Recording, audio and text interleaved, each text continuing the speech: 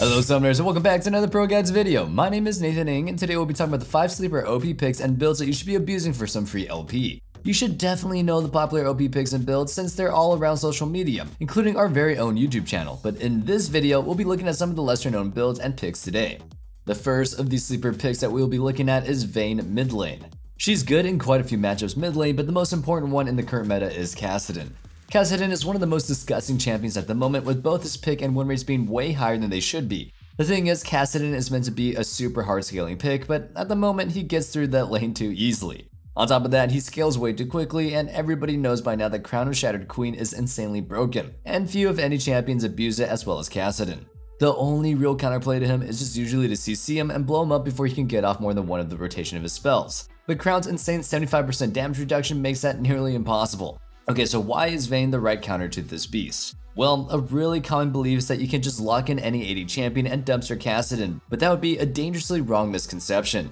Kassadin just kinda destroys most of their melee champions, AD or not. He just has too much burst damage, and the on-hit damage from his W really helps him win extended fights. Even if you do win the lane against him with some AD assassin, he usually just outscales you pretty easily, since he can get pretty beefy thanks to him being able to itemize Crown, Zhonya's, and even Frozen Heart. As Vayne, you're able to constantly bully him in the lane with your range auto attacks. To counter him, you just alter your build a bit, rushing Wit's End before your Mythic. This makes the lane a little bit more difficult for him since you're going to be dealing way more damage that he's going to be doing to you. Laning phase aside, you'll never really have to worry about him outscaling you. Your true damage will make it so you can always melt him down in just a few seconds, regardless of how beefy he tries to get. Now, let's look at the build that you'll want. For your runes, you'll take Lethal Tempo, Triumph, Alacrity, Coup de Grace, Taste of Blood, and Ravenous Hunter, with the stat runes being Attack Speed, Adaptive Force, and Magic Resistance. For your items, you'll start with the Doran's Blade, then build Berserker's Greave, Wit's End, and Immortal Shield Bow.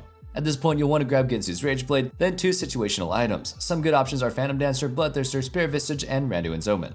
Part of what makes sleeper OP picks so successful is the fact that nobody plays them. Objectively speaking, they may not be better than or even as good as the most popular picks, but when your opponents don't really know how to play against them, you get that extra edge in the fight. But that alone isn't quite enough to win you all of your solo queue games. You also need the skills to have those early leads and know how to use those leads to win your games. And that's exactly what we're trying to teach you guys over at ProGuides.com. Our top tier coaches over there can really help you figure out exactly what you need to work on. They're available 24/7, so it's never really a bad time to come try one out. I promise, there's at least one that specializes in exactly what you're looking for. These guys have spent years reaching the top of the ladder, so why wouldn't you want to steal all their solo queue tips and tricks? All you have to do is click the link in the description. Now let's get back into the video. The second sleeper build that we have is the new build for Ezreal that makes him an even safer pick than the previous seasons.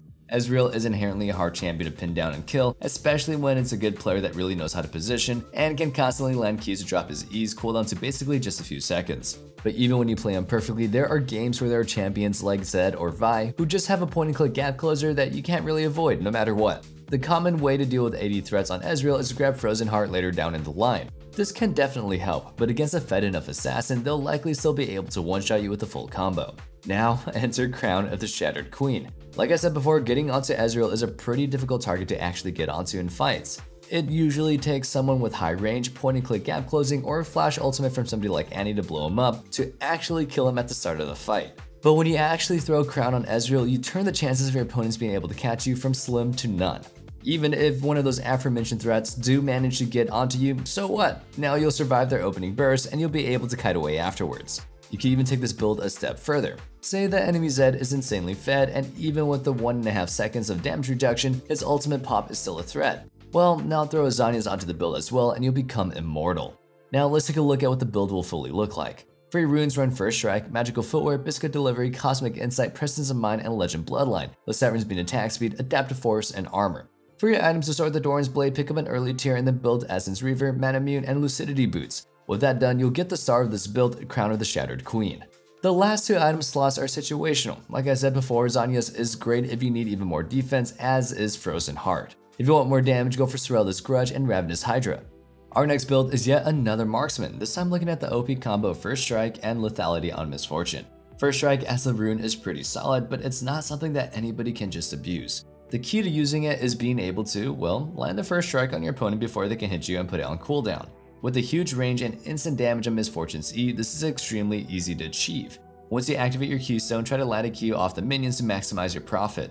Aside from that little combo lane, there's one big reason that we like the pairing of First Strike and Lethality. Misfortune's ultimate really does a lot of damage with the standard crit build, but when you do the lethality build, it melts people even faster. Then factor in First Strike's bonus damage, and you can kill anybody that can't immediately get out of Bullet Time's Cone of Death. So in teamfights, your job is to simply press E and R, preferably after your team lands a little bit of AoE CC. Let's look at the build that you'll be running. For your runes, take First Strike, Magical Footwear, Biscuits, Cosmic Insight, Presence of Mind, and Bloodline, with the stat runes being Attack Speed, Adaptive Force, and Armor. For your items, start with the Doran's Blade, then build into Eclipse, Lucidity Boots, or Boots of Swiftness, and Axiom Arc. Since this build is focused around your E plus R combo, Axiom Arc's ultimate refund passive ensures that you always have that crucial ability ready in case your team goes for those back-to-back team fights. Anyways, once your core is done, you'll go for Yumi's Ghostblade, Sorrelda's Grudge, and either Edge of Night or Black Cleaver. Now let's take a look at a new Ornn build that not enough people are abusing yet. No, it's not anything crazy like Bruiser or full AP. It's still a tank build with just a little bit of a switch up of what we normally see. The key difference is that this build includes Winter's Approach, and you rush it before you get your Mythic. Winter's Approach and its upgrade, Fimble Winter, was pretty hyped up before the preseason hit, but surprisingly, we don't really see it too often, and I don't really get why.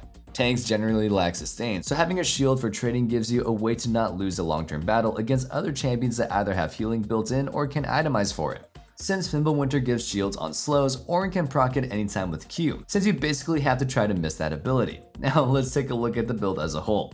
There are actually two different rune pages depending on what you're laning against. For melee opponents, run Grasp with Undying, Demolish, Conditioning, or Bone Plating, Overgrowth or Unflinching, Magical Footwear, and Cosmic Insight, with the stat runes being Attack Speed and either Double Armor or Double Magic Resist.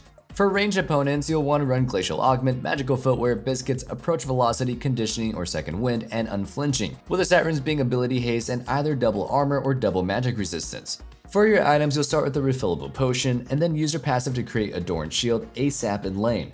Next, use your passive again to immediately craft Tear of the Goddess once you have another 400 gold. After that, you'll upgrade to Winter's Approach, and then build into your Seal Cast and Frostfire Gauntlet. Against an AD opponent, your next item will be Thornmail and then Randuin's and Warmogs. Against an AP opponent, you should go for Force of Nature over Thornmail. Like I said, Winter's Approach / Fimble Winter really seem to be heavily undervalued at the moment, while some other things are being super overrated. And don't get me wrong, I think Axiom Arc is strong, but only on the right champions. I don't think that you should build it on Karthus. I really don't.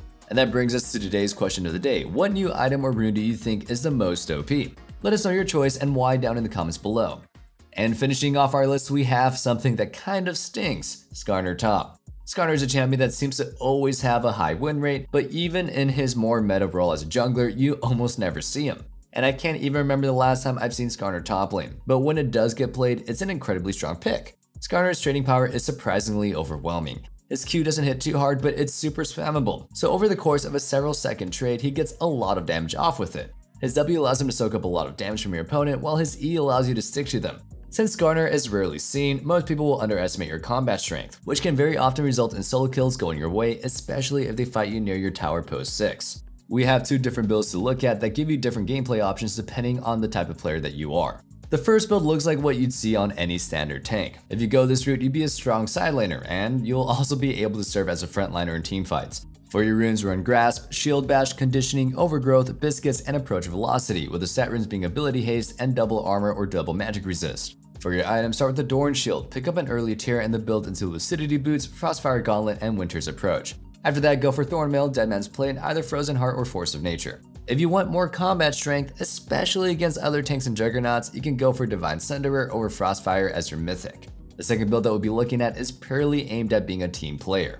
The runes for that are Phase Rush, Mana Flow Band, Transcendence, Gathering Storm, Conditioning, and Overgrowth, with the stat runes being Ability Haste and Double Armor or Double Magic Resist. For the items, you'll start with the Dorn Shield, buy in early tiers, and then build into Lucidity Boots, Even Shroud, and Winter's Approach. After that, buy Deadman's Plate, Anathema's Chains, and either Frozen Heart or Gargoyle's Stone Plate. As you can see, this build is all about going for that one target with your ultimate so your team can blow them up. If it's really hard to reach a high priority target, you can always just go for Chem Tank as your mythic instead. And that wraps things up for our OP sleeper builds that you're missing out on for patch 11.24. Hope you guys enjoyed the video, and if you did, make sure you sub so you never miss out on our meta guides and you're always in the loop on what the best picks are. Remember to let us know what new item or rune that you feel is most OP down in the comments below. And one last thing, don't forget to check out our Discord in the description box below where you can go ahead and discuss League further or just hang out and be part of the community. I can't wait to see you guys back in the next video, but until then, stay safe, stay healthy, and have a wonderful day. Peace.